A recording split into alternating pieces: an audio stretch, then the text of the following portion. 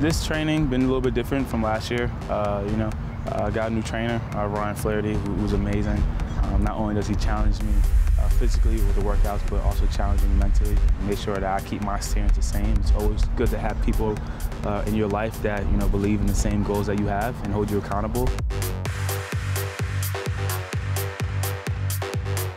Just coming out here, just working on little things, try to get better every single day. Focus on, staying strong. Find a way not only to stay strong for 4 weeks of the season or just for preseason, stay strong for 20 weeks of the season. And that's the way that I've been trying to go at it. And it's listen to your body, understanding there might be some days you got to take a little bit easier. Let's go, go get it, Come on, come to me. Get up.